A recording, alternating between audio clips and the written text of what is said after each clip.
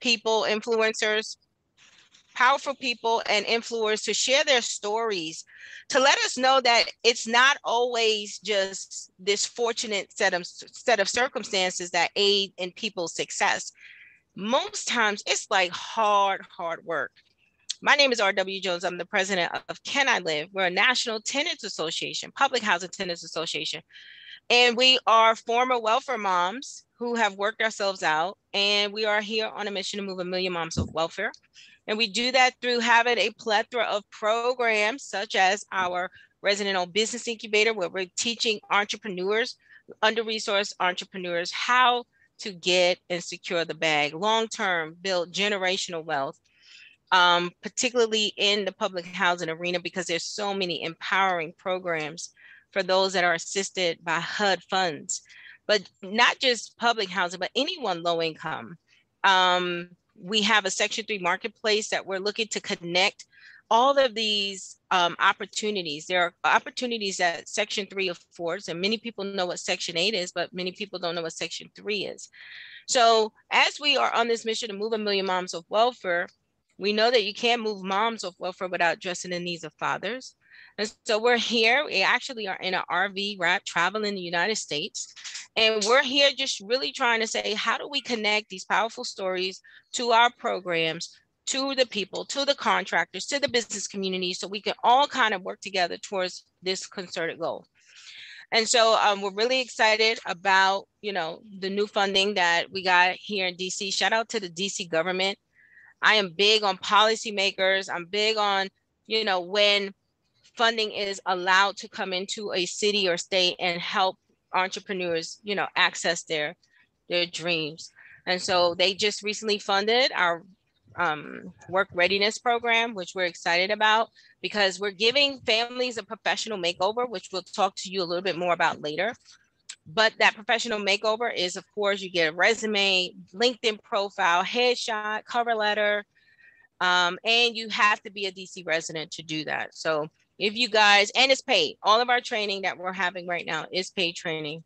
And so, you'll hear more about that in a little bit. But until then, I think Denise is going to play a reel for us to at least get the excitement going into our speaker.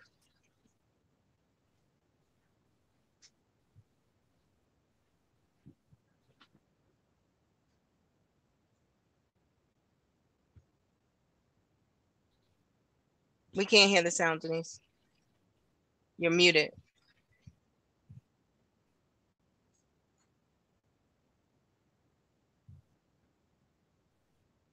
Sorry about that, you guys. Well, we might have to bypass the video and just get right to it.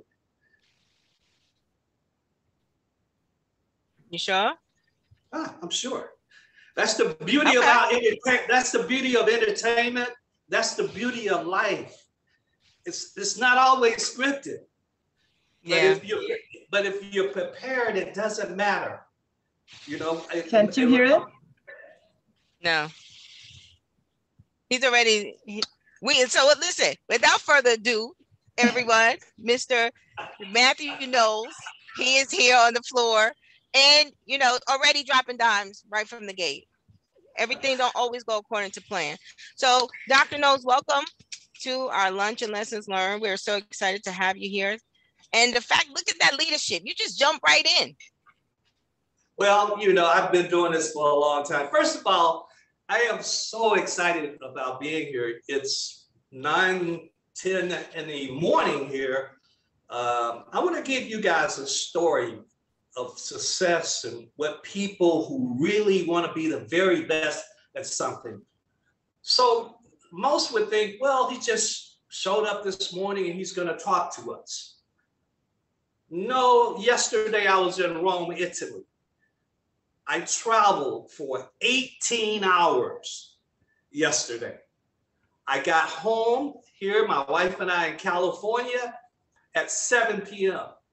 We got up at 5 a.m. and there's an 8-hour time difference.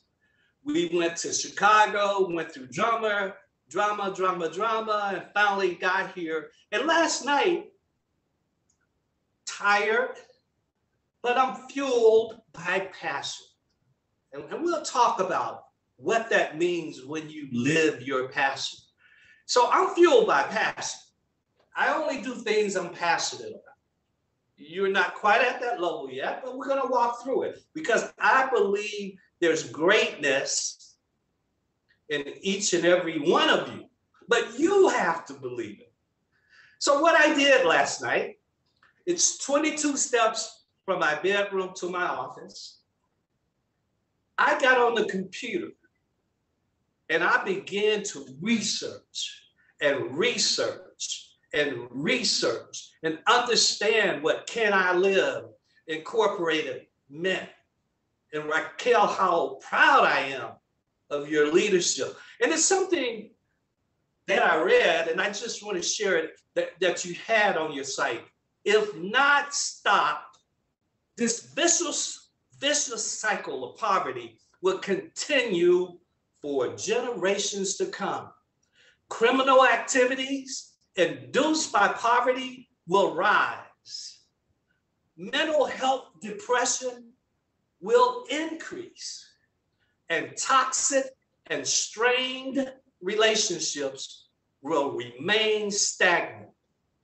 And as I began to look at that site more and more, and the things that you're doing for women and moms and the community and students, and when we think about poverty, there's also a definition in my research I found called mental poverty.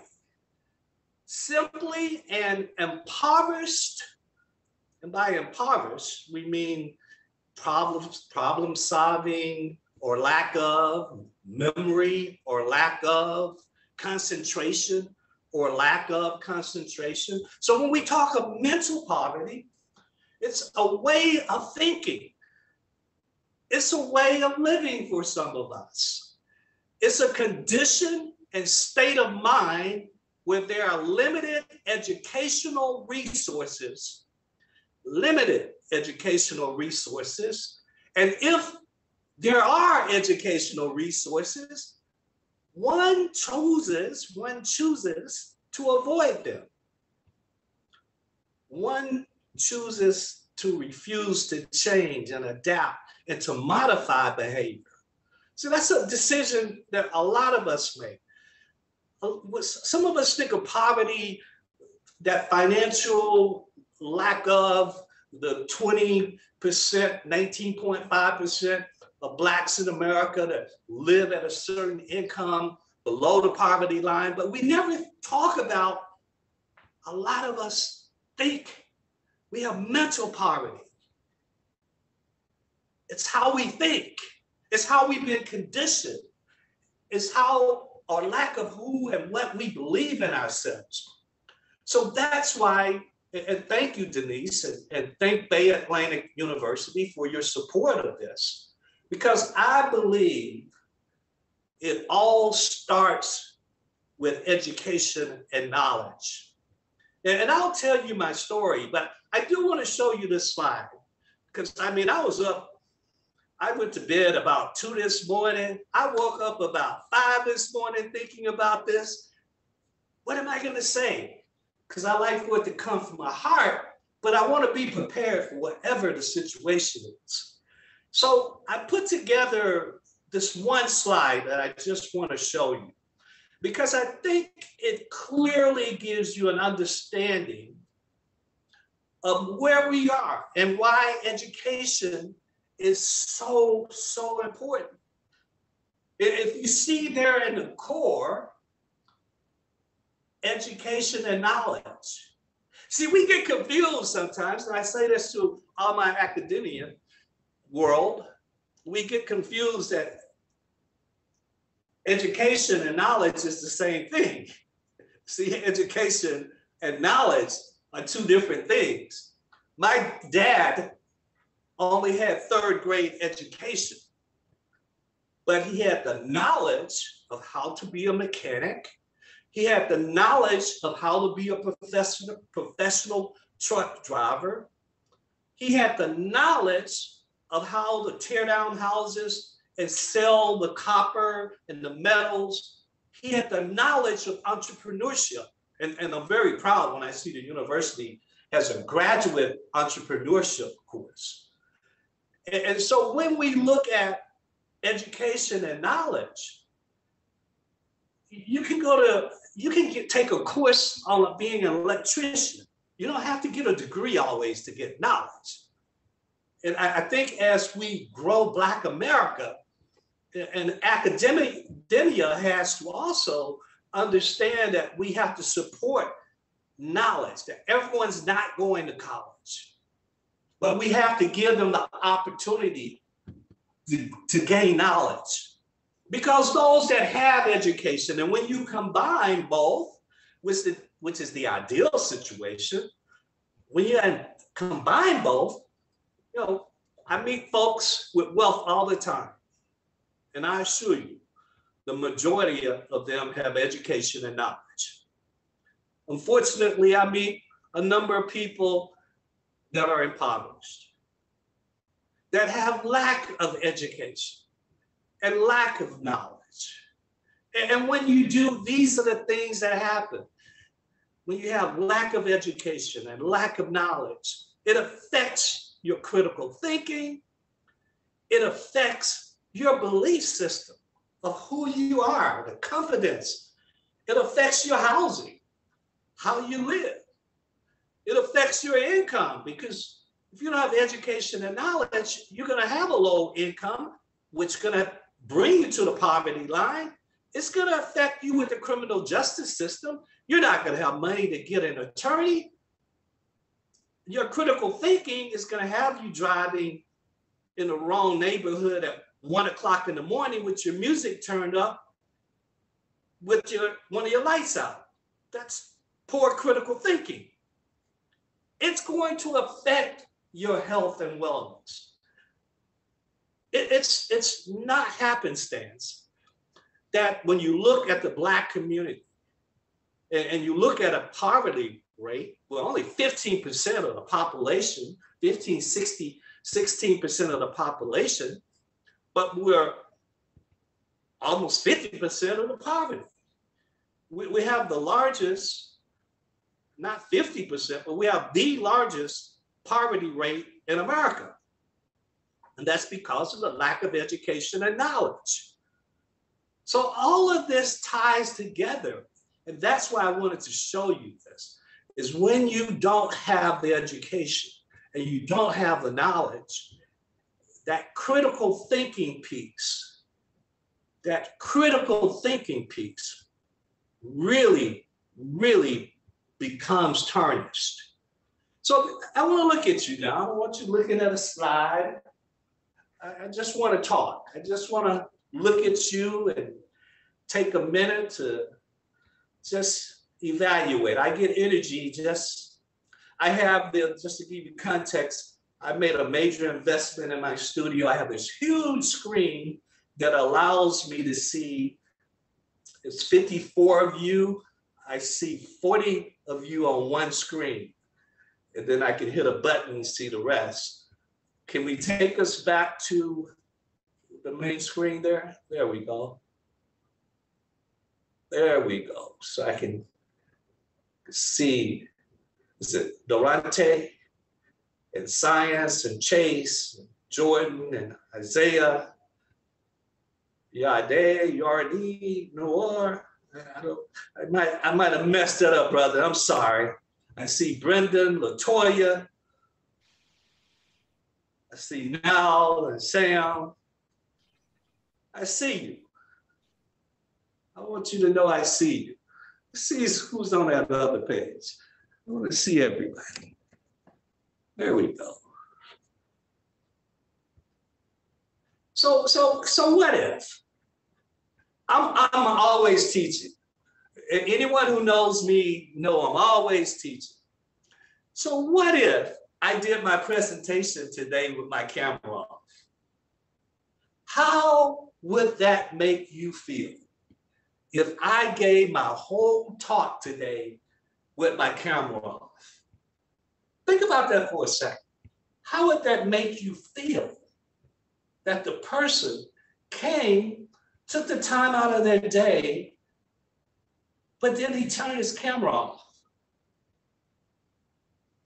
So I want you to know how that makes us feel when we lecture, when we speak, and we're looking at just a name and not a face, not even a photo. It's just a respect thing. I keep it real, folks. What you see is what you get. And on this page, I ain't getting a whole lot. Let's see what I'm getting on this page. The same. So I'll go back to the first page where the people were. There we go. That's right. Let him get him, Dr. Knowles. Get him. This is life. I mean, this is real life. It's real. This is how life is. You guys have been bamboozled and BS'd and lied to, and you wonder why you don't get ahead. It's these little things. That's why I took the time to tell you the journey, that I didn't just wake up today and say, hey, I'm gonna just roll up here and just start talking. I wanted to research you because you're that important to me. You are that important to me that I wanted to understand my audience. I wanted to understand what Can I Live is all about. So I'll tell you my story. I'm 70 years old. I know I don't look it.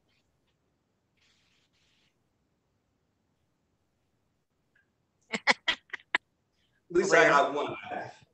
But I'm 70 years old. I was born in Gadsden, Alabama. Now I want to draw this and paint this picture. So we're talking 1952. 1952. Shortly after, war,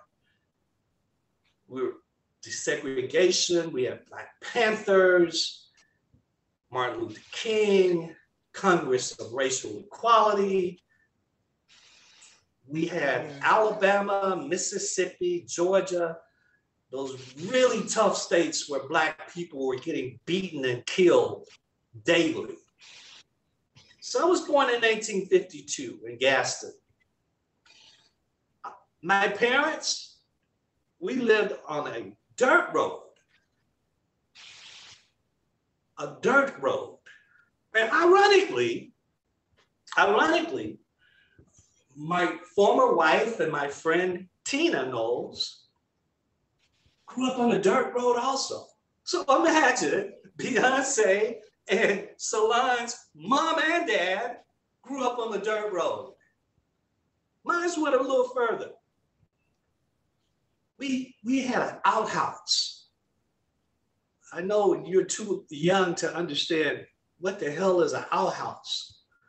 Well, that means our plumbing didn't work in our bathroom, so we had to go outside.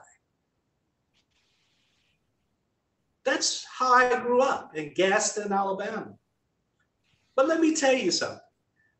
My mother only went to the 11th grade, but as my wife now, however, she went to high school with Coretta King and also Andrew Young's wife in Marion, Alabama.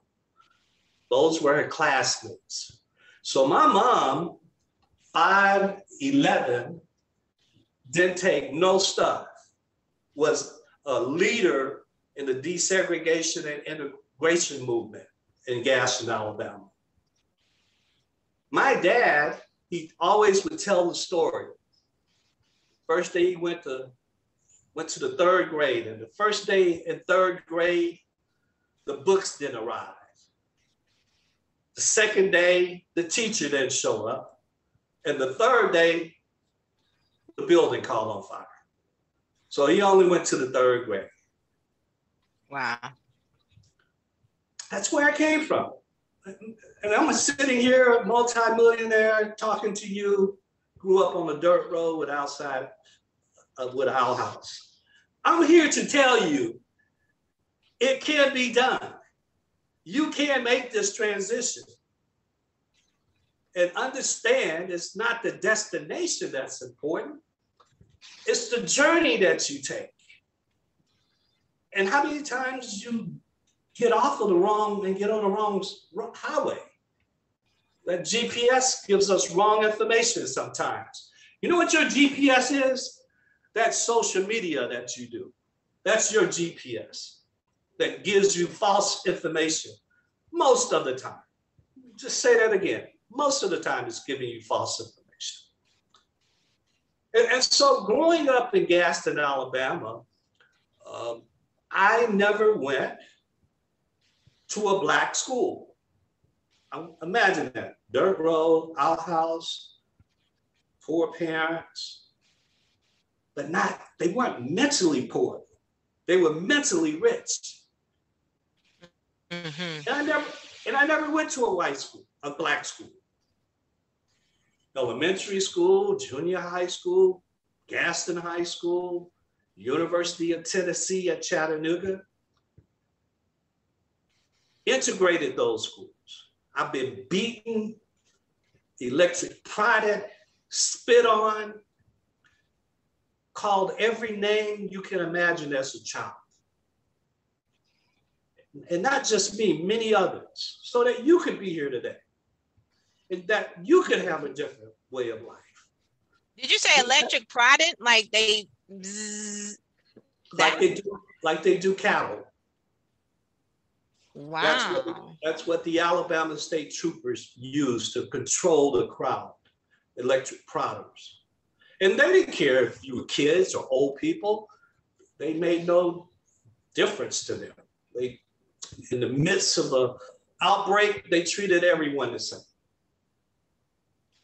So let me ask you this, Dr. Knowles. In those moments, did you ever think, one day I'm going to change this, or one day this is not my situation forever? What was like your thoughts going through all of those things? Well, at that moment, you try to survive. Right. You know, let's be real. When you get beaten and there's an outbreak and everybody's running and there's chaos, your only thoughts then are survival. Right. There were points in my life, and I'll answer that, but it's later on in my story I want to answer. So, okay. So growing up again, I because I'm tall, I'm 6'4", I was the Black kid that the junior high basketball coach just assumed I could play basketball because I was the only Black kid and I was 6'4". I couldn't play basketball. I was, quite frankly, awful at it.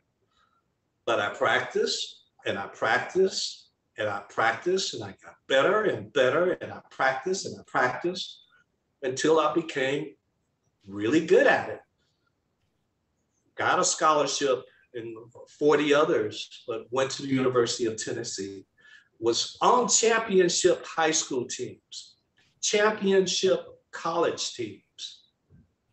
And then transferred for my first time to a Black school, Fisk University, where I graduated, got my undergraduate degrees. I'd never been to a Black school before. It was a transition for me. So I just want to tell my story so when we get to questions and answers, you can understand that my story is somewhat different. My parents refused. My mother, I've heard her say 1,000 times, I am not getting government subsidy. They were proud Black people. Mm. My dad made $30 a week driving a truck as a truck driver for a produce company. $30 a week.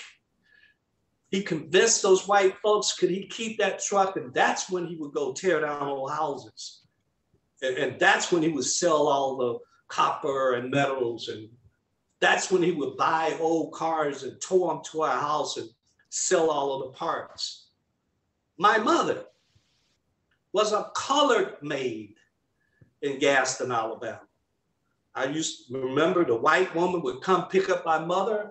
I didn't understand as a kid. My mother would sit in the back and why would my mother sit in the back and this white woman would pick her up? I couldn't understand that. My mother made $3 a day, folks. $3 a day as a colored maid. However, as my wife would say, she convinced that white woman and all of her friends, any hand-me-downs, to please give them to her.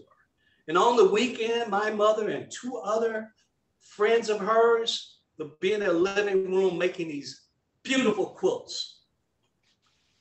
So my parents were entrepreneurs. They made more on their entrepreneurial jobs, 20, 30, 40 times more. And they convinced the people that was really doing them wrong. They convinced them to provide the assets. My dad convinced them to provide the truck. My mom convinced them to provide the apparel she needed to make the quilts. Think about that. How genius that was. And so that's where I come from. That's that mental poverty that a lot of Black and brown people in America today, we live in that mental poverty. We've been culturally conditioned. Culturally conditioned. And so then I went on to corporate America, went to Xerox Corporation, got a job, and just briefly, because there's messages here. So happy hour, I'm now in Houston, Texas. And a bunch of Black young men on Fridays, we get together, happy hours downtown Houston. We get all dressed up for the ladies.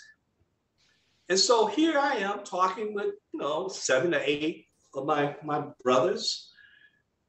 And about an hour later, this little short white man comes up to me, he pulls me to the side, and he says, introduces himself, and he says, I've been listening to you.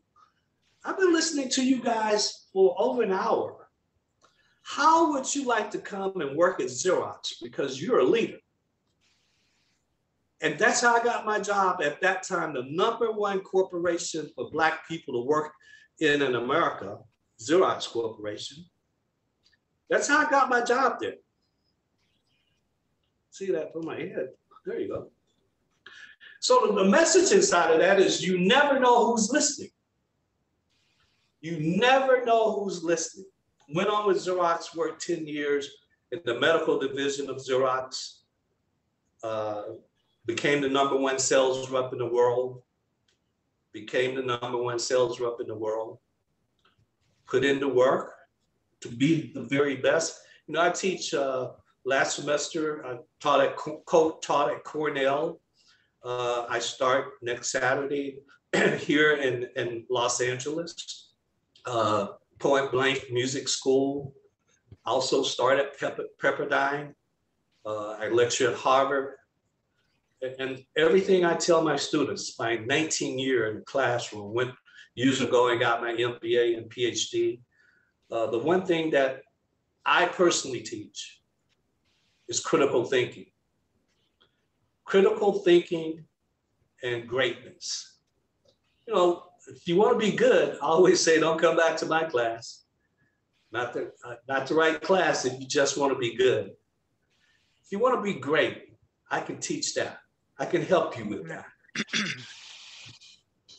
So that's my story. The music part of it, you guys know. You all know that music part of it. So let's open it, if you like, for questions and answers.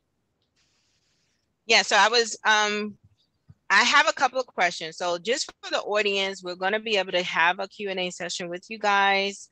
But I have some specific questions for Dr. Knowles in our lunch and lessons learned, because when you were telling your story, I wrote a couple of things down, and you said that your father asked if he could keep the van, and then your mother asked if she could have the hand-me-downs.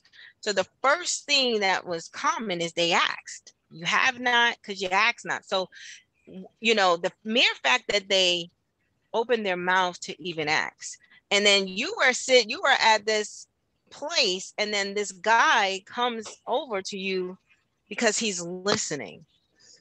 So do you think that, I guess my first question is, after listening to what we would call a rags to riches story, would you say that some of the biggest, what would you say some of the biggest misconceptions are that people have about you and the work that you've done or where you come from?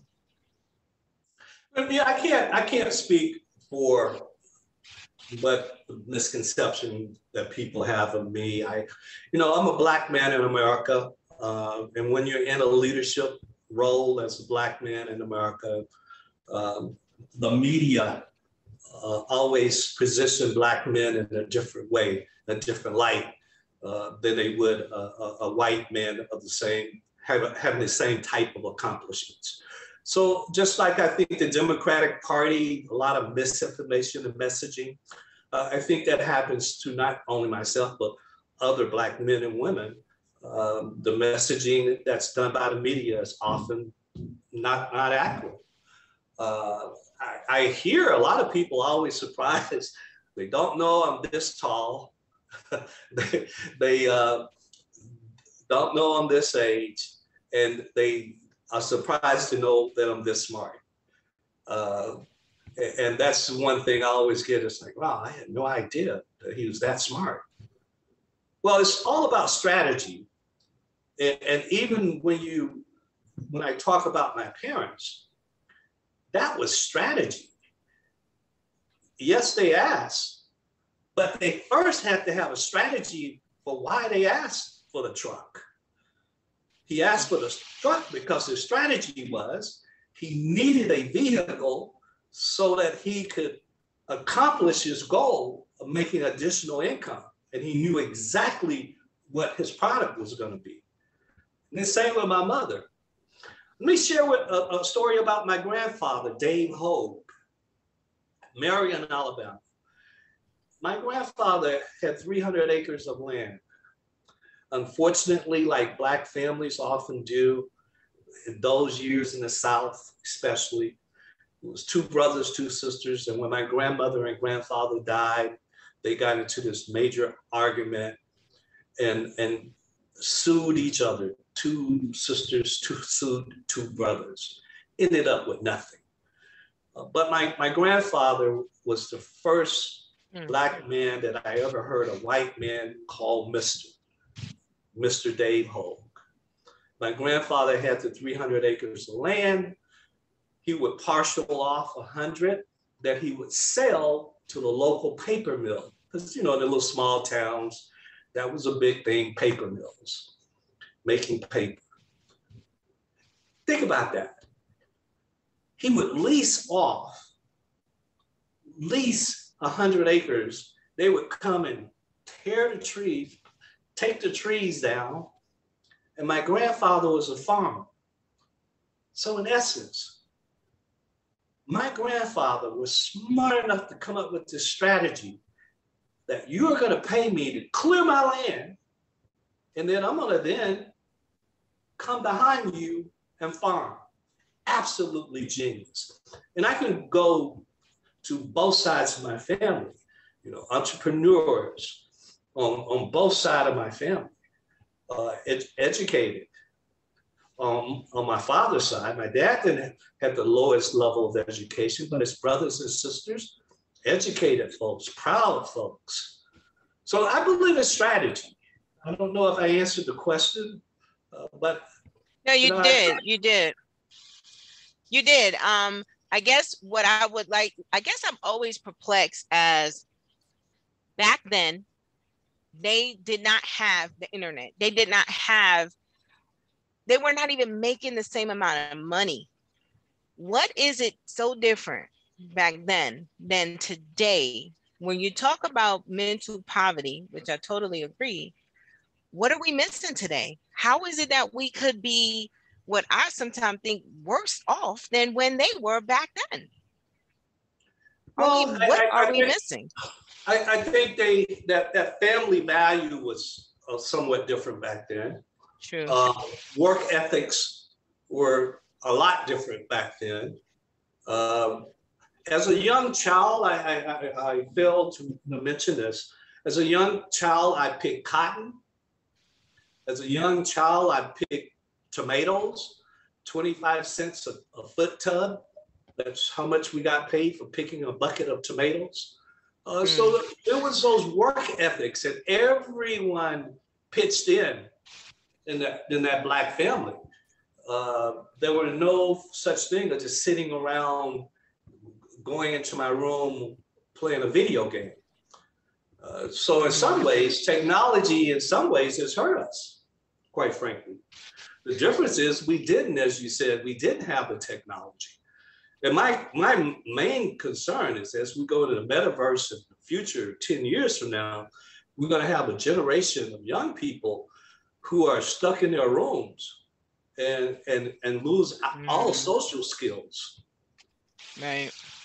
And all of this is conditioned. All of this is thought out and planned, just like social media. I said in meetings years ago at Sony, when the thought of social media and how it would manipulate young people, and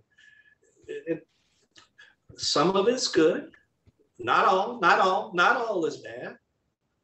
Wow. But a lot of manipulation happens in social media, and you're thinking that you're conversing and communicating, and we're conditioned, and we have already planted this conversation and planted the way we want it to end. Wow. So what would you suggest for, you see where we're going with the metaverse, you see technology morphing every single day, iPhones how do we, what tools or steps could we take as younger people to just maybe take a step back every now and again, just to make sure we don't just dive head in to the singularity or whatever? I think what's happened is that we don't research. We hear something or see something online or social media, and we just take it and run with it like it's a fact. Like right now, for example, we're headed in this huge financial disaster,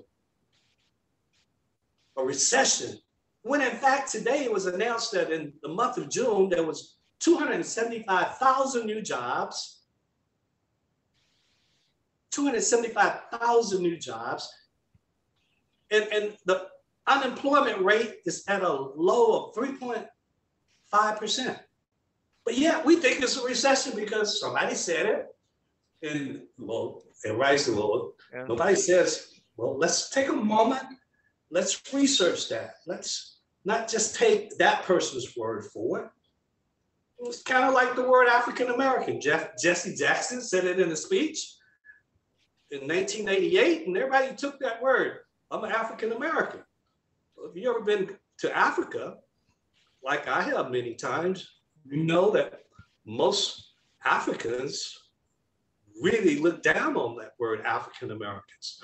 You will not hear I've never met an African that lives in America that calls themselves African American. I'm a Black man. But we just take things, just like I remember in the days still so now, people go to church and as they walk out, they put up their finger. Not knowing that during slavery, that meant when the master had his workers in the back with the shotguns, and you had to walk out when you wanted to use the bathroom, and they had a sheet of paper, they would mark you off, and you had to raise your finger so that he knew how many people were missing. And so people just raise their finger, not knowing why they do it. We do a whole lot of stuff. Yeah. We just do it not knowing why the hell are you doing that? It's crazy. Why are you saying that? That's true.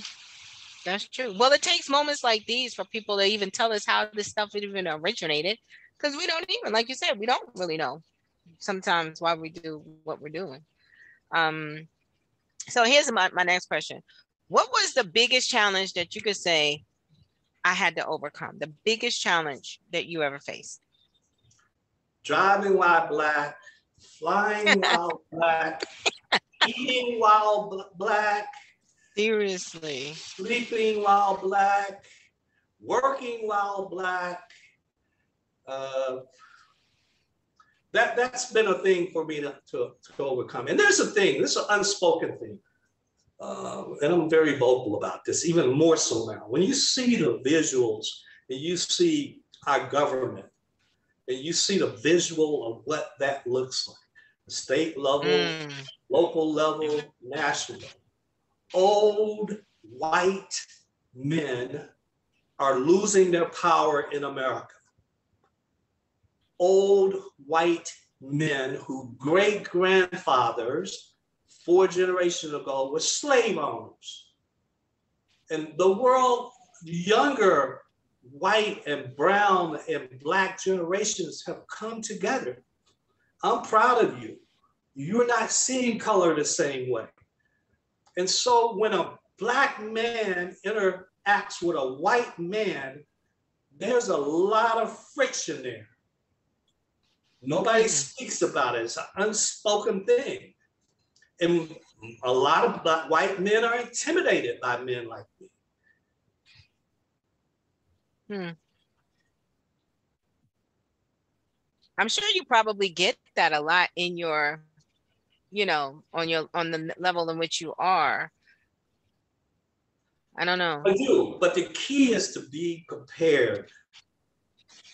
Don't get emotional, because the moment you get emotional, you lose. I used to tell my students, you can challenge me. I want my students to challenge me in the classroom, please.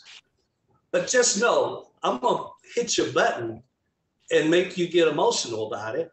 And you're gonna lose, because once you get emotional, you're not thinking intellectual, you're thinking just from the heart and feelings and feelings and feelings. Yeah. And smart people don't do that. Smart people keep their cool, and they know how to sometimes punch and hit those buttons to get you off track. Now, listen, I'm over here like, some of the people who work with me, they probably like, Raquel, you need to be listening to that.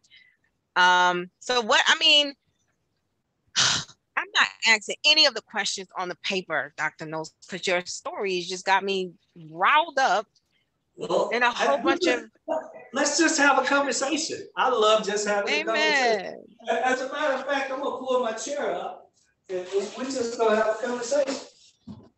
I appreciate that. I appreciate you taking time out your day and, just sharing some wisdom. 70 years old, you look great. Come on now, 70. Thank you. I want to look like that 70. I know folks at 50 look like they ready for the coffin. Well, thank you. My God. For me, and on that note, you might not know, some of you, I'm a cancer survivor. 3 years ago, I was diagnosed with cancer. And as you saw on that education and knowledge, why is it? If you look at the numbers, Black men have the highest mortality rate. When you look at major disease, we die much sooner than anyone. Only is it breast cancer and suicide rates. Why is it Black women have such a high mortality rate of breast cancer? Why do we have such a high rate of heart disease and diabetes? That all goes back to health and wellness and knowledge and power and understanding that you have to make lifestyle changes. Unfortunate for me, I didn't tell you guys, it's interesting. You said, what is one of the things that people don't know? Again, when I worked at Xerox, which sold copiers, I didn't sell copiers. I sold zero radiography, which was the leading modality for breast cancer. And because I was the #1 sales rep in the world for many years, a lot of headhunters, we call them, people of other companies are coming after you because they know how good you are. My second career job was being the first Black in the world to sell MRI and CT scanners. And then my third job was with Johnson & Johnson as a neurosurgical specialist. That's my background, folks. Think about that. Zero radiography, MRI, CT scanners. Then specialists for neurosurgeons. You know, that's my corporate 20-year background. That's what a lot of people don't know. You don't get those kind of jobs because you Beyonce daddy. You get those kind of jobs because you know what the hell you're talking about, and you're at an extremely high level because that's also medicine and science. So it's not just sales ability. I had to know my stuff.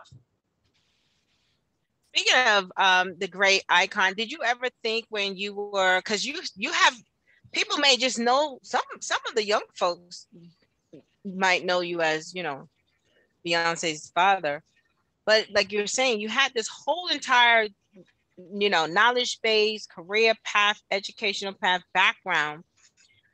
But then does it shift for you? Like, when did you realize, and did you ever think that it would be this?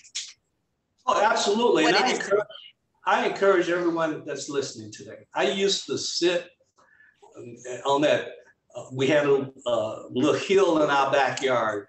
And as a kid, I used to sit on a blanket and look up in the sky and see those clouds. And when you're a kid, the clouds look like they're low and you could make designs in your head. I used to dream. My mother used to encourage me to dream and dream big. And so I used to always say, as a kid, they would be like, Knowles, what you want to be? I said, I want to be a businessman. That was my answer. Every time someone asked me, what you want to be when I'm talking when I'm 6, 7 years old, I want to be a businessman. That's right. So as a result of that, at third grade at the Catholic school, can you believe that in Gaston, Alabama, I went to a white Catholic school? So in the third grade, I sold candy. And you know, had a couple of dollars and turned that into $20. And then I got in trouble with the nuns and had to write, I will not sell candy about 500 times. And that was the end of that. Wow. But the point is, dream big. It takes the same effort for a big idea that it does for a small idea. So often what we do is we think small. We don't think big. So when did you ever think that when you had your girls, Solange and Beyonce, did you think that they would ever be as big? So you already knew that this was going to happen. You were assured this is what's going to happen. And you went and put the steps to making that happen? No, not at all. And you know, interesting enough, on that long flight, excuse me, on that long flight yesterday, I got to see the Williams movie again, King Richard. And I hold back on a lot of the questions because we just finished my script for the Mathew Knowles story, so I don't want to give that all away now. But what I will tell you that's completely different than King Richard. I was never that parent, and nor was my former wife. We were never those parents who said, we want you when you grow up to be a doctor. Just like my mother never told me when I grew up I had to be a businessman. She wanted me to find that passion. And I say this all the time. And this will take a roll out of a note out of my movie. But if Beyonce and Solange had came to me and said, hey, Dad, we want to be doctors, I would have said, okay, go to medical school. And when you finish, I would have bought a hospital. Think about that. I wanted them to tell me what they wanted, what their passion was. And when they completed that task, I would have bought a hospital. That's a different way of thinking. And when people ask, well, why are you guys successful? We've always thought like that. When my former wife, she raised the kids, got bored, and I said, what's your passion? What is that thing that excites you, energizes you? And she says, I love doing hair, I love doing makeup and fashion. And I said, go get your license. Look at that. And we'll start a hair salon. And we made our first $1 million in 1986. Atlanta's Hair Salon. Anyone that's over 40 and get out. And we owned the hair salon for 17 years. And at one point had a staff of 25. Well, just for the record, Beyonce was only 4 years old. So we made our first $1 million. I guess Beyonce made that $1 million for us at 4. That's how hilarious some of the things that I hear. Right. Look at that, you guys. New information. You heard it right from Dr. Knowles' mouth. He was a millionaire before. Yeah. He was. Listen, we would have never known. Well, they were millionaires before. When you're the number one sales rep in the world and you're selling a $5 million piece of equipment, the commissions are quite high.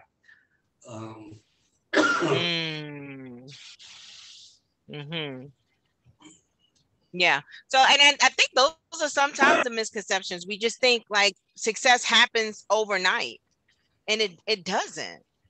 It doesn't. It has traces. It leaves clues. And, I was just really interested to hear the story because I never knew.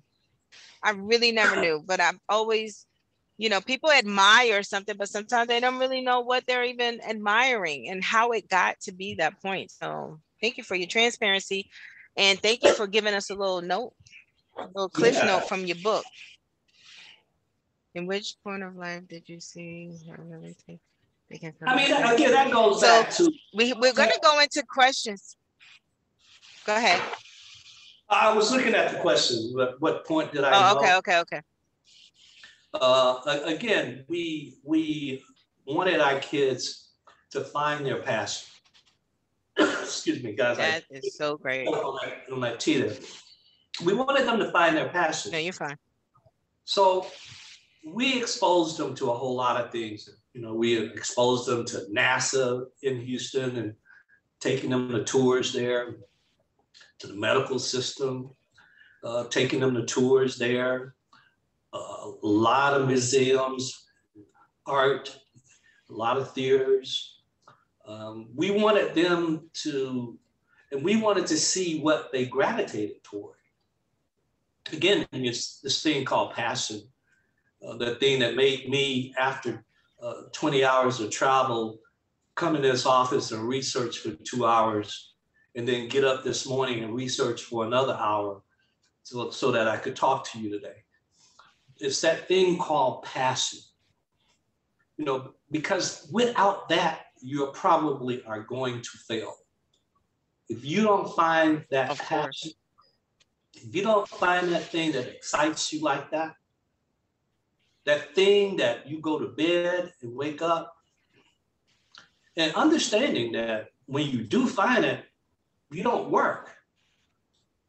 You don't work when you live your passion. That's right. And that's the beauty of it. Amen. That's why it's so important to find not your parents' passion, not your girlfriend, boyfriend, husband, wife passion for you, but find your passion. And your passion might just be that plant over there working in a greenery.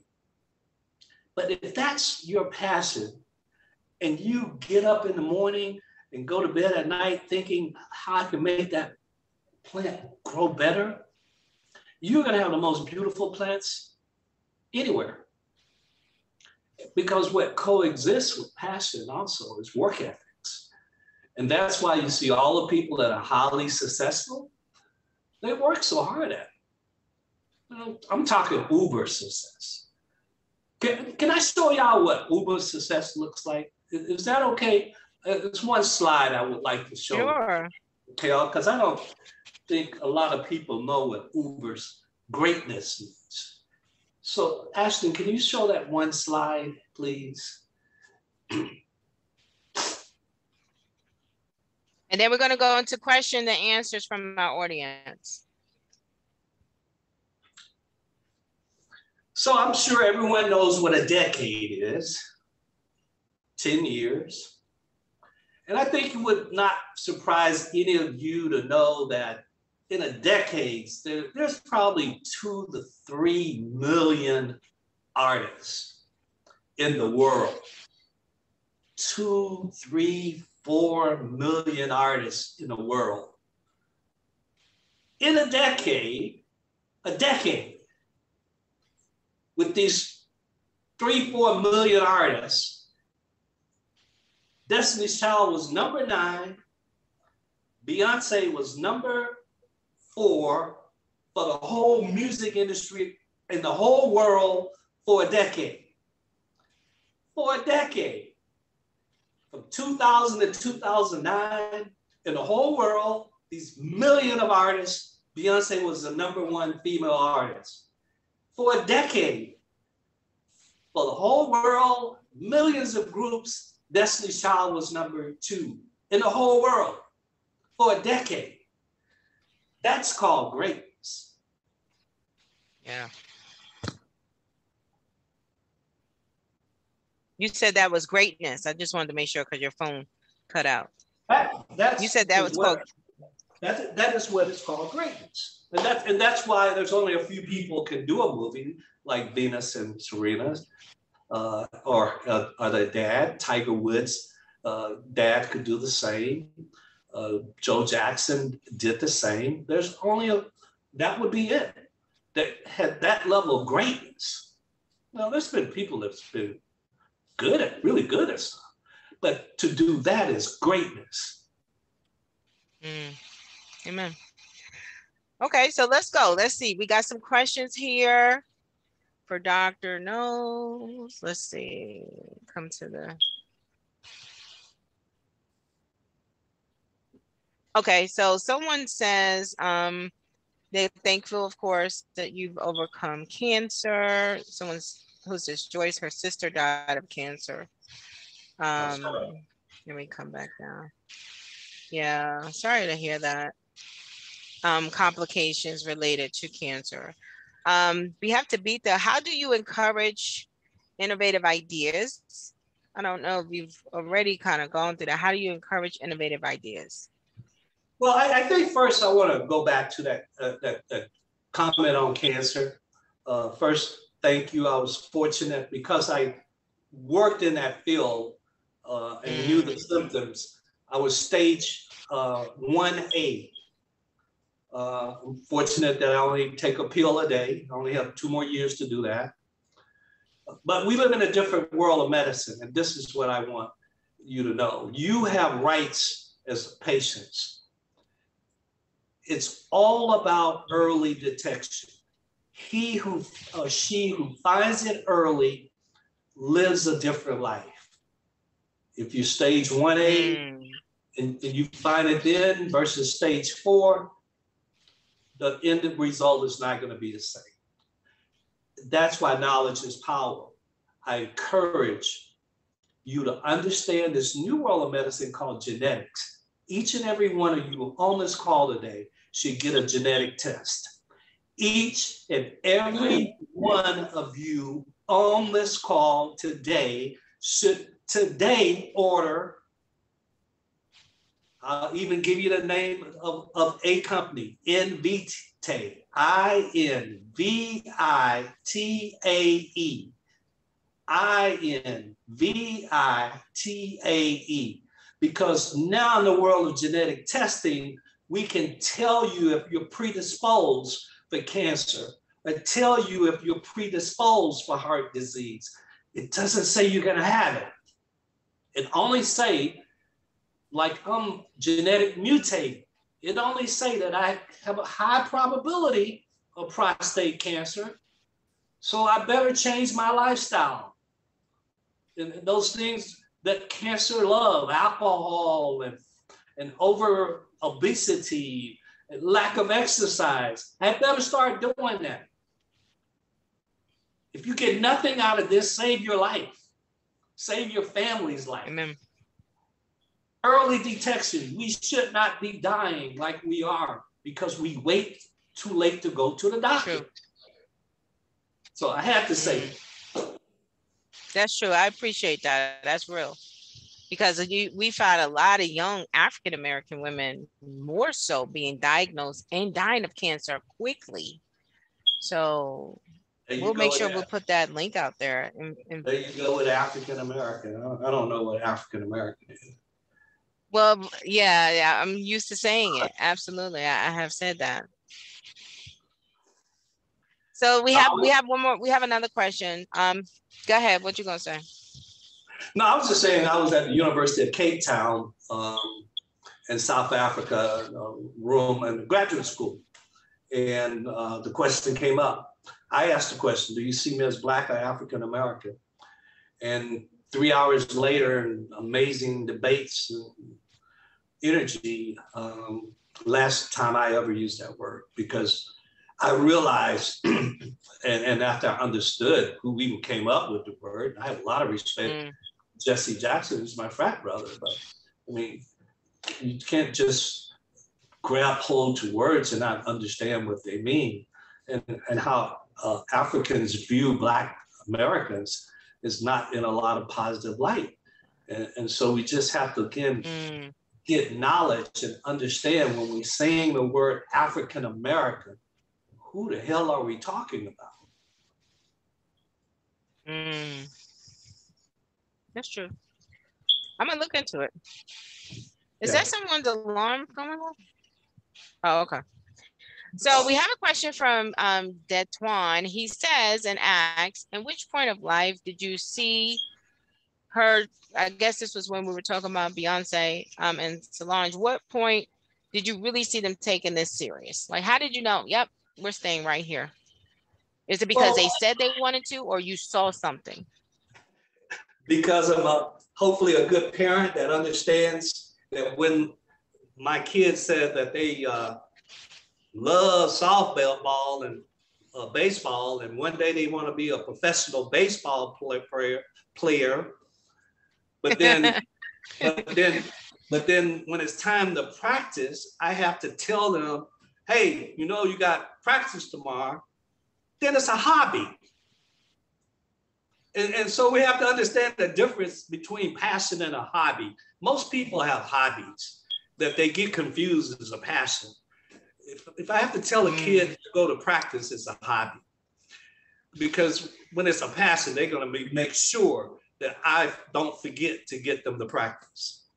It's as simple as that. We make things very complicated when sometimes they're very simple.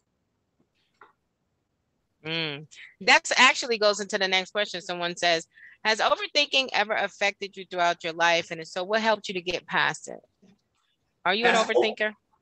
No, I'm a strategic thinker. Big difference. Okay. You know, overthinker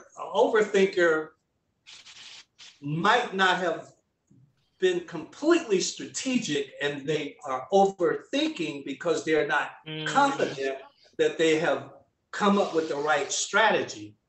A strategist, when we come up with strategy and we go through the steps of strategy, we are now in a stage of implementation. I ain't thinking about it anymore. It's time to make it happen. Yeah. A lot of people, I call it talk to do ratio. So my question to you is, what is your talk to do ratio? Because overthinkers have a very small talk to do ratio.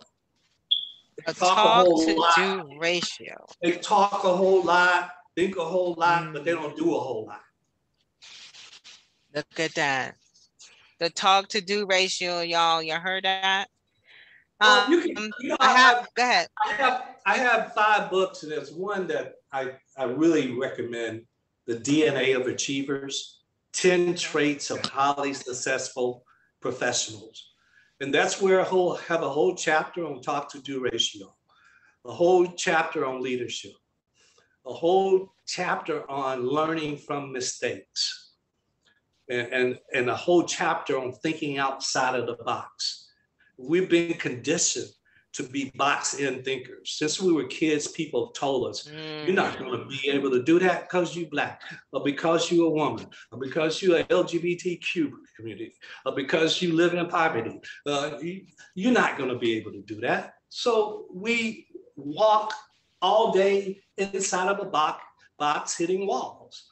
I mean, we're just hitting walls, bam, all day long. We go that way, bam, hit another wall. And guess who we want in our box? Another box-in thinker. Because if I'm a hater, I want a hater in my box.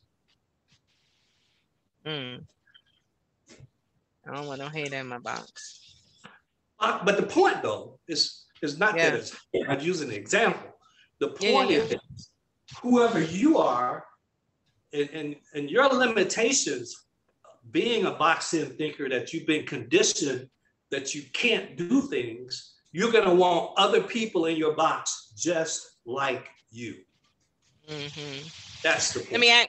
Let me ask you this. Based on that, one of the other questions is, do you, and I'm going to ask it twofold, because her question is, what do you do when you want to start a business, but you don't have a lot of money?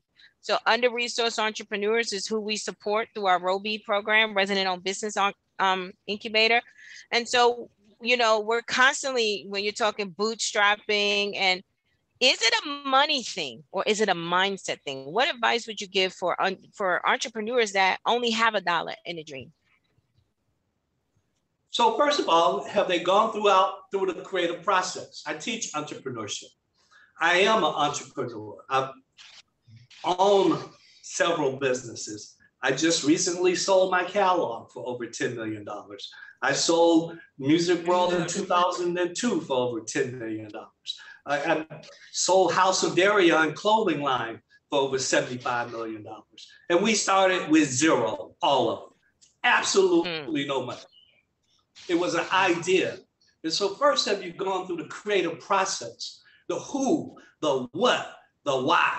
That's the creative process. Who is my customer? What is my product? And why should they buy it? Now you're getting me excited because you're talking entrepreneurship. That's my thing. Come on. Yes. So you think music is my thing? Y'all think I want to talk about Beyonce? That ain't my thing. I'm so proud of Beyonce. I'm so proud of Solange, but I hope I've given them the skills that they can now take it and run with it. You said, but so in entrepreneurship, we're entrepreneurs. A lot of us, our students here on this call, they're entrepreneurs with $1 in a dream. And they think that maybe you need a lot of money to make this thing happen. You said it all started with just zero, but perfecting the creative process. That's where it has to start. Because in the creative process is a thing called business plan. And so you can't raise money without a business plan. I mean, you can try. You're not going to be very successful, but you can try to do it. Come to me and tell me to give you $10,000 and you don't have a business plan. I'm going to be like, I don't think so. So when you go through the process and you understand, is this the right product? How do I scale it? Because success is about scalability of a business. And maybe I have to do it in a strategic process of stages. Maybe I can't today just open full-fledged.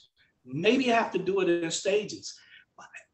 This whole new digital world, you don't need money or as much money in a digital world. How can I digitize my company? Those are the type of questions. And then lastly, I want to give each and every one of you a new word in your vocabulary. We talk about entrepreneurship. I want you to understand the word Intrapreneurship.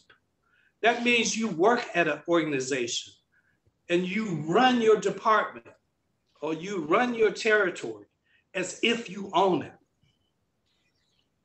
We need equally intrapreneurs as we do entrepreneurs. See, entrepreneurship is, again, a mindset. And we need people inside of corporations with that same entrepreneurial concept. And where education goes wrong is we don't teach that. We teach everybody you gotta be an entrepreneur. No, it's the same process for an intrapreneur as it is for an entrepreneur.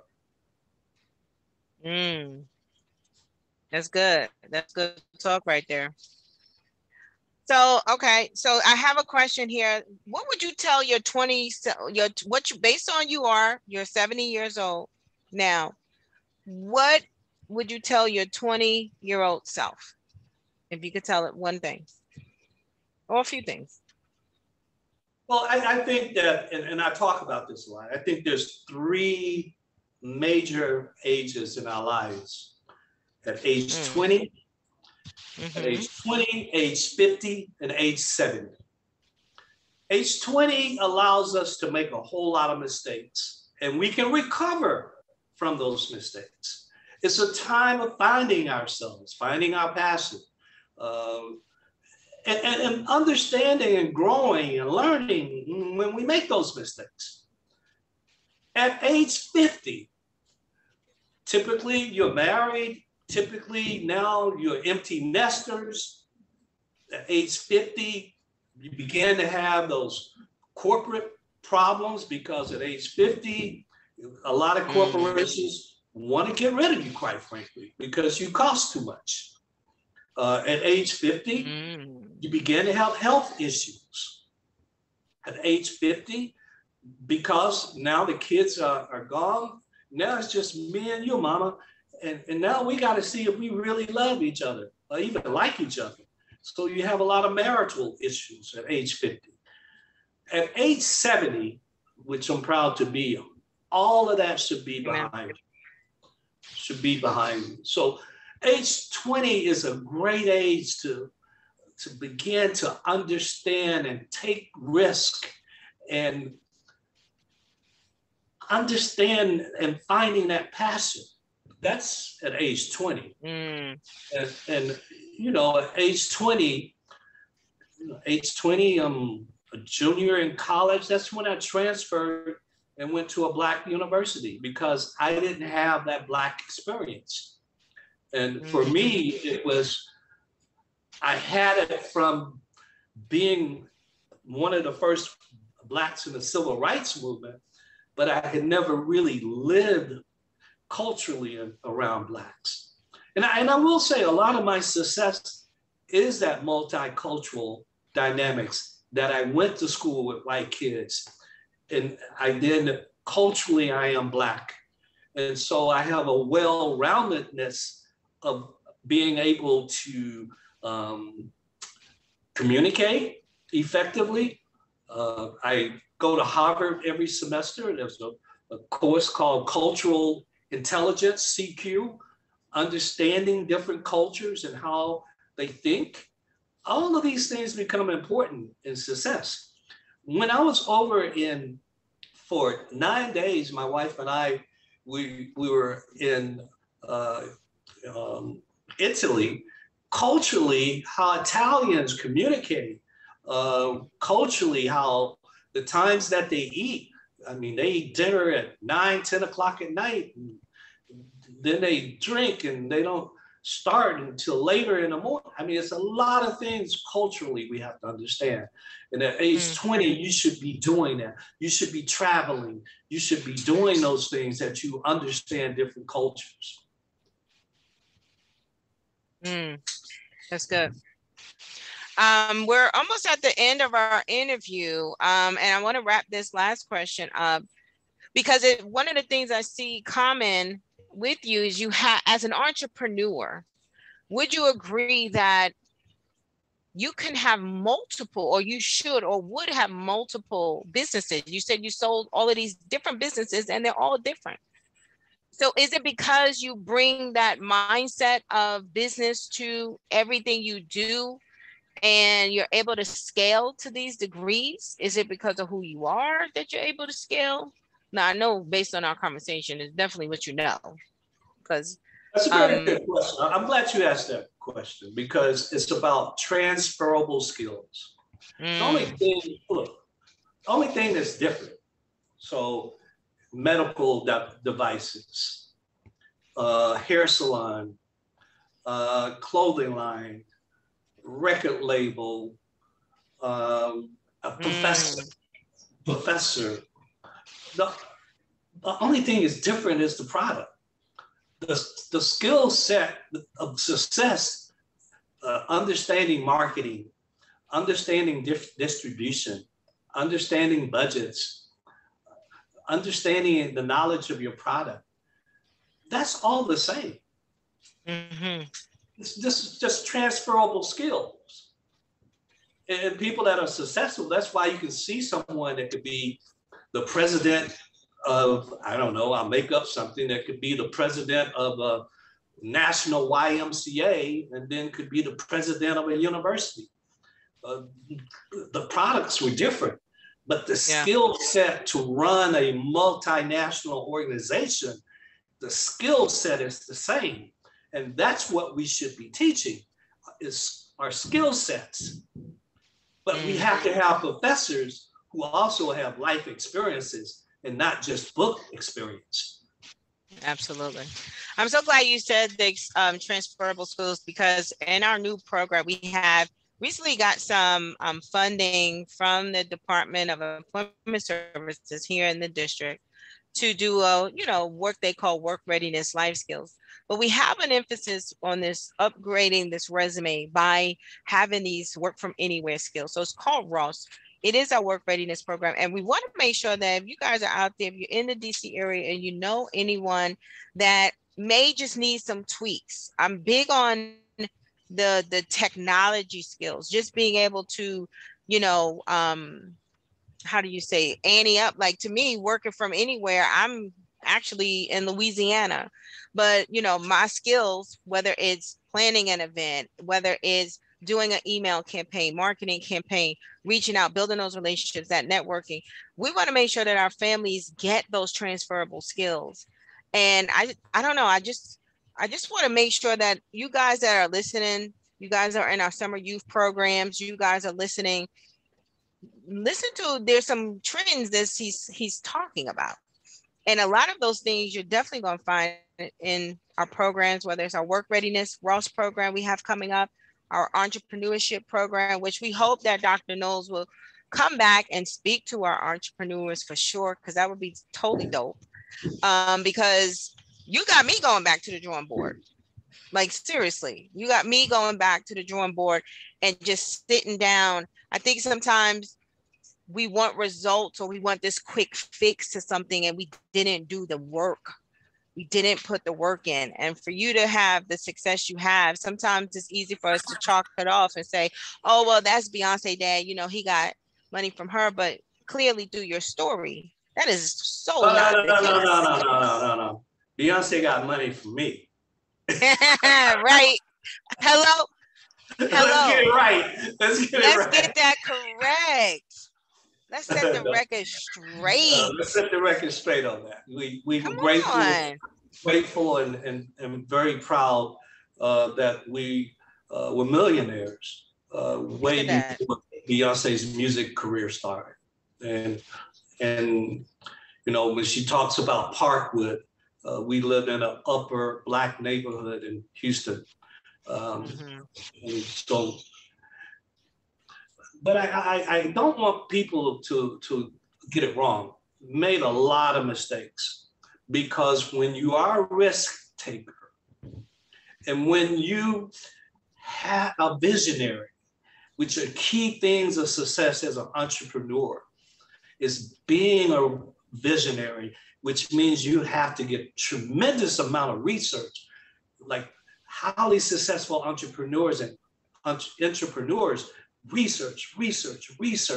They have the information, and then they make decisions based on having the information. And so you're going to make mistakes when you're a risk taker, but that's part of growth. That's part of success.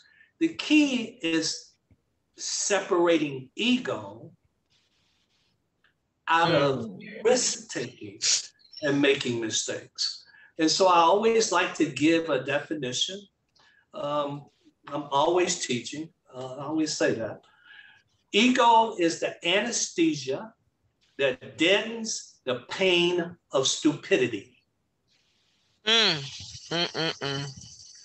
Ego is the anesthesia that deadens the pain of stupidity. And when you see people with these egos, it's because they don't have the information and they want to deflect because they don't have the knowledge and the information. That's powerful. Where are you teaching? I'm about to. I'm gonna sign up to whatever class you teaching. I'm gonna sign up. I started Pepperdine. I start there not tomorrow, but next Saturday. But it's a graduate course and it's not open. I do teach a music business course. The next one will be the one I'm teaching here in Los Angeles is on artist development. It is a hands-on, it's only a few students. I'm having so many discussions with different universities to be a global ambassador. Education has always been my thing. I love that. Even when you're a manager, you're teaching, you're really teaching. Even when I look at Destiny's Child, the young ladies, when we practiced, we used to practice failure. And what do I mean by that? They would practice not knowing when the microphone was going to go out or when the music was going to go out. We would even take it to a different level that we would take some of the buttons and loosen them or zipper so that there might in their performance be a wardrobe malfunction. We would do some things with a shoe that the shoe would break. Practice failure. And these are the things of greatness that you have to understand. You also have to practice failure. And because failure and mistakes are going to happen in our life. And when they do, you have to have your plan B already established, not be in crisis mode. Most of the time you're in crisis mode. Now we're trying to figure out what to do instead of, well, if that happens, here's plan B. If I close my company today, I have a plan B and a plan C. Strategic. I planned 18 years ago the transition out of the music industry and to transition into education. Go back to graduate school, go back, get my Ph.D., write 5 books. I planned that strategy years ago. Just like 4 years ago, I planned a strategy to go into film and TV. And so in the next 2 years, you'll see film and TV projects along with academia. Oh, wow. So, if there's anything that I can say, because we are at the end of the time, if there's anything that I can say, I love the diagram that you put, education and knowledge, and how you stated that they're really different. They're not the same, but it was the education and knowledge in which you had that was the foundation for you to build everything else around you. Yes, and have parents that understood that didn't have the most education, but certainly had some knowledge. Some knowledge. That they had gained. And that was very, very beneficial. Can we take one last question from the audience? I always like to do that because normally it's the best question of the whole day. Is that one that somebody was thinking and didn't want to ask? I think we actually. We got them all. Let's see. Someone, yeah, let me just see. This was more like a comment. Once, Swaniqua Lassiter CEO of Safe Place Sitters, she was the one who asked about, needing a lot of money. What do you do when you have the money? I just saw one by Sabian. Sabian. It just What's the best up. piece of advice you've ever received? Yes. So what's the best piece of advice I've ever received? That's a good question. It is. I like that one. And I just got this piece of advice about 2 years ago. And that is, when you're the smartest one in the room, then you're in the wrong room. Think about that. No, we like to say we're the smartest one in the room. No, that's not good, because you should be in another room you're not the smartest, so that you can learn. So I don't want to be the smartest one in the room. I want to go to a room where I'm not the smartest and I can learn and become smarter. Now you got all these questions coming in, and you guys, why didn't you put your questions in earlier? I don't know, Russ. This amount of time. I don't mind answering a couple more. I don't at all. Nakaya Wilson, she said, what advice would you give a single Black mother who's raising young women with no father to give fatherly advice?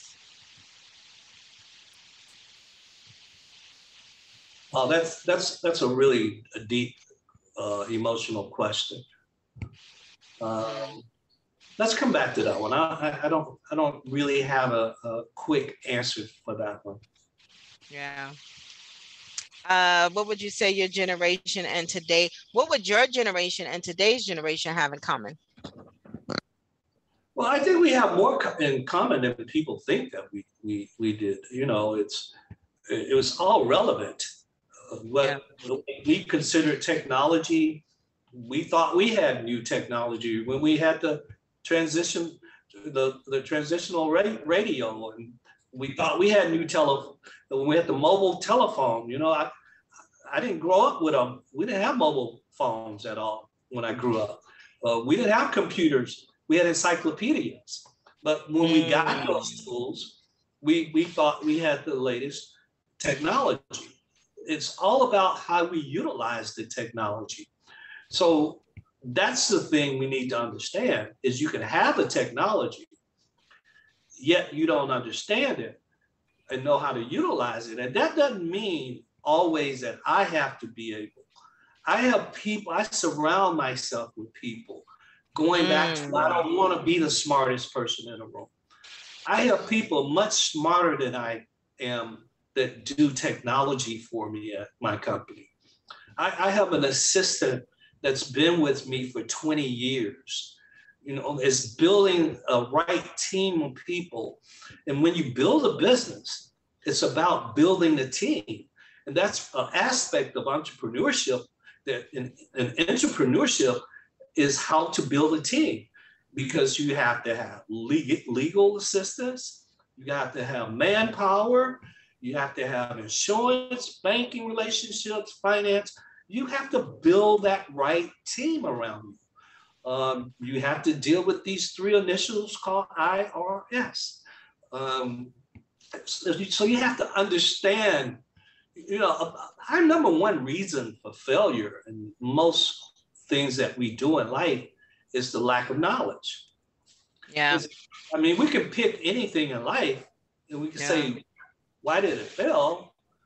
Health, lack of knowledge. Wealth, lack of knowledge. Lack of knowledge. Entrepreneurship, lack of knowledge. Teacher, lack of knowledge. It really goes back to that core thing of knowledge. And part of knowledge is education. And part of knowledge is getting experience and going to seminars. And I applaud you, the Bay Atlantic University, and I applaud Can I Live for giving these kind of seminars, because these are the things that are very helpful. It's when people can sit back and hear others who have accomplished, and they can be real about it and share the mistakes that they made as well. Because I didn't get here by just successes. I got here more by learning from mistakes and making me a better person. I really appreciate the time that you've taken. And I don't know about y'all. I know everyone is in the chat and they're like, yeah, he's dropping gems, but real talk, wholeheartedly, it hit home. It hit because what he's saying is not magic. It's hard work. It's knowledge. It's putting the work to find out how to do it. And so much so that I myself have been an entrepreneur who have struggled dearly. And because I just didn't have the knowledge. And so, you know, I thank you for just being transparent and open with our group. And part of that, again, is research. I'll give you a quick example. When we started our hair salon in Houston, because I was in diagnostic imaging and in doctor offices, I realized that when you go to a doctor's office for the very first time, you fill out all this information, right? Then they take you into a room and the nurse asks you, why are you here? And you say, oh, I have a headache. The nurse takes your temperature, your blood pressure. She writes that information. Back in the old days, they would have a chart at the door. The doctor's never met you. He goes to the door. He looks at the chart. Oh, this person has headaches. Oh, the temperature has a fever. So we pretty much know it's an infection of some sort before he even opens the door. When you go to a hair salon, what's the number one thing that women really dislike about going to a hair salon? It's time. The number one thing that women hate about hair salons is the time they spend there. So if I can give you a quality service and reduce your time, and by that, if you're we were supposed to start at 3 o'clock, your appointment. We started at 3 o'clock. And you were out of there at 4:30 and consistently could do that. People would pay 3 times more if they were business people, because business people and business women understood how valuable their time was.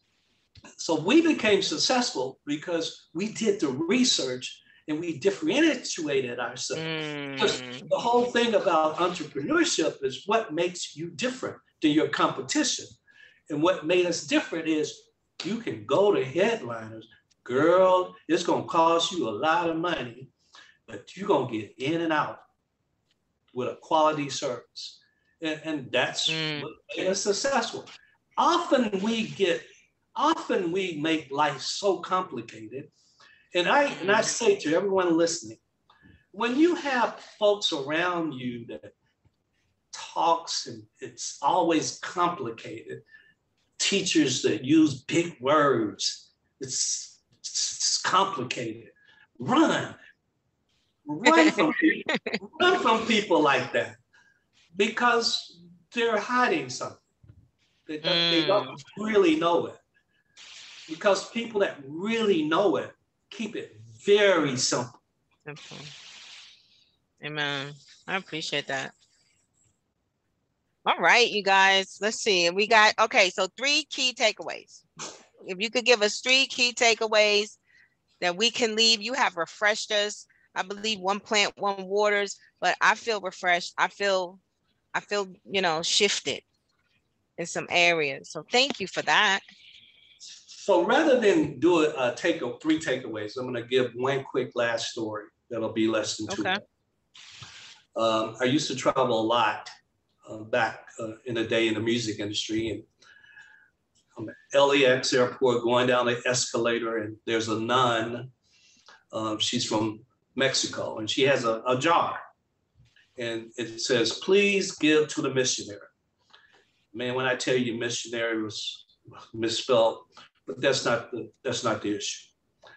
No. The issue is that she asked, "Please give," to help others. And I've come to a point in my life where I'm not judgmental as I was when I was younger.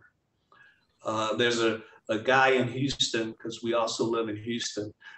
He says he's homeless. I don't know if he is or not, but he's at this intersection And he has a sign that says, "Why lie? I just want beer."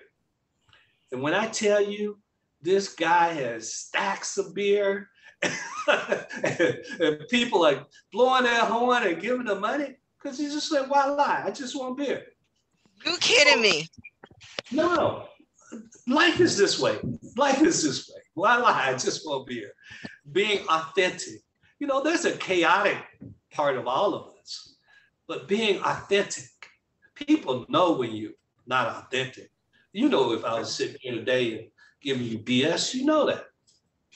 So I got a card from the nun I gave, and I still have we don't do business cards, as one of my students told me years ago. "Dr. Knowles, you know, just take a photo."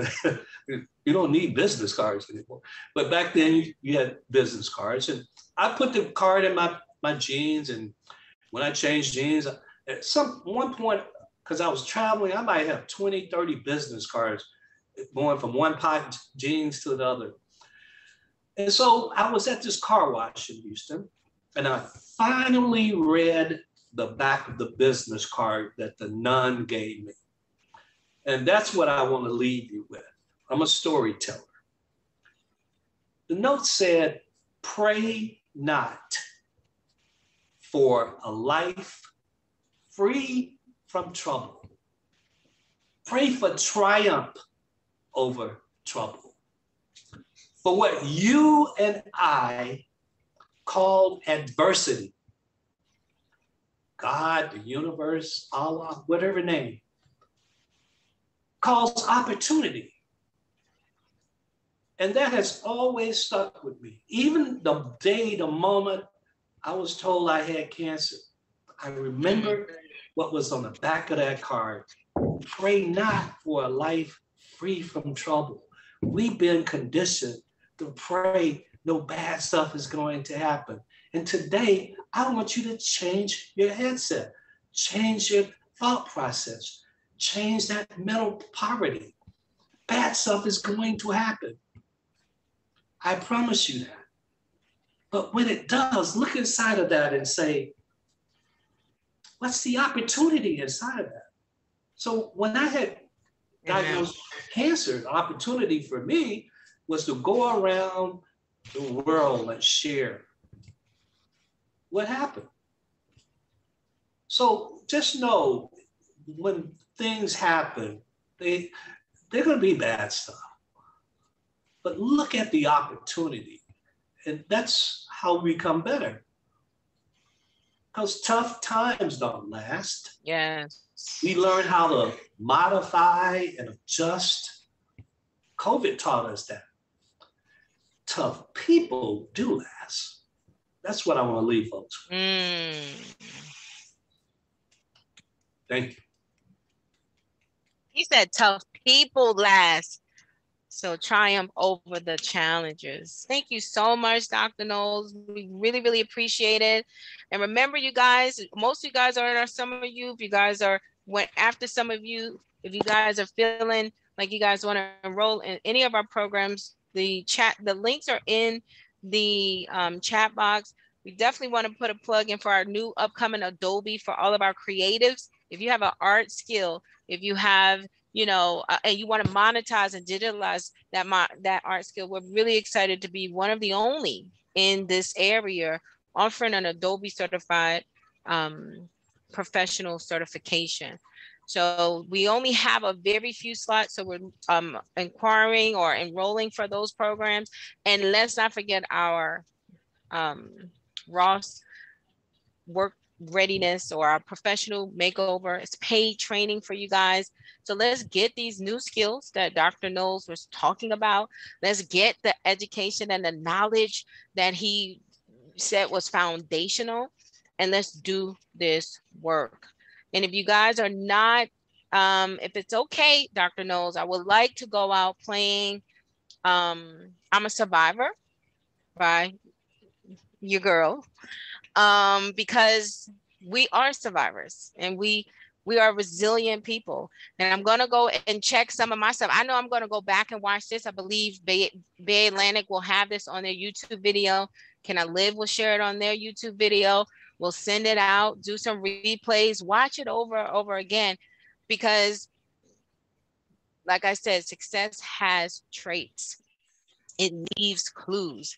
And Dr. Mathew Knowles has shared many of those clues with us today. So without further ado, you guys, thank you so much for joining us.